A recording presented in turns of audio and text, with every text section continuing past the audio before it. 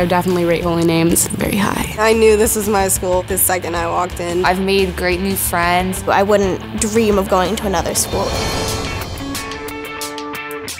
The academics are challenging, but they're interesting. We offer 16 AP classes here. If you're really strong in a subject, there's probably an AP class for you. The teachers, they're incredibly nice and easy to talk to. I'm never afraid to go ask a question. Whenever I have a problem with a class, I can go talk to them, I can email them. We also have SharePoint where they can post all the homework assignments. You go in having this really strong academic base that will allow you to go further in depth in college and really succeed. I'm going to University of Washington.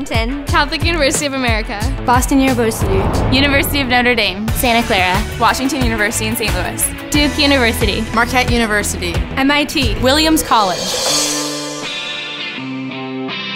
There's a lot of different art classes, 3D design, there's even graphic designing, and there's AP studio art. You can do choir, you can do drama. There's the music recording studio. There's all kinds of software for music theory classes.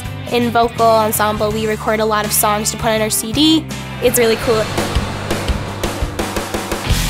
The athletic program is a really good way to meet new friends. You can be really competitive or be there to hang out with friends and still get exercise. We're known for our academics, but we've also got really good athletics. Everyone is really supportive and they want to cheer everybody else on.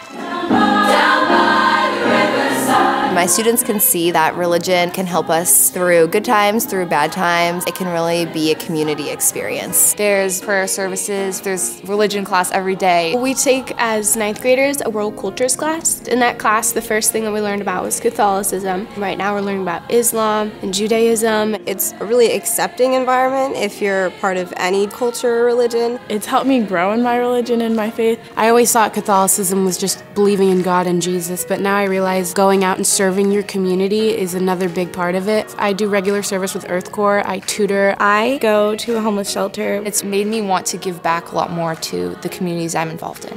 Take me, take me, take me to the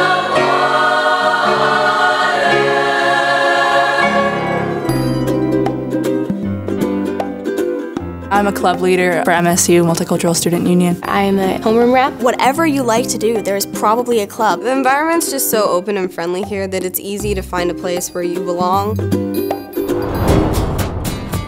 The uniqueness of an all-girls school is the ability to be able to foster closer relationships with girls. I was really worried about making new friends, but it was really easy because everyone wants to reach out to you. You can be whoever you want to be and everyone supports you. I've been able to really focus on reaching my goals without boys here. Boys are there. If you want to find them, they're there.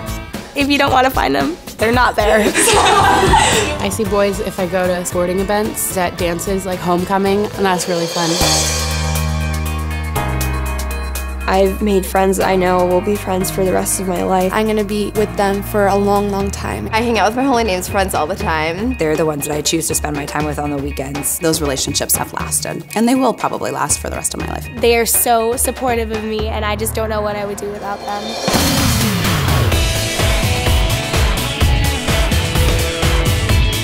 This is a really great place to grow. Spiritually, academically, you find friends you keep for the rest of your lives. You have such strong academics and such incredibly caring teachers. You also get to have this fun community where you get to do all sorts of cool activities and crazy assemblies and things like that. You get this wonderful balance in your life by going here.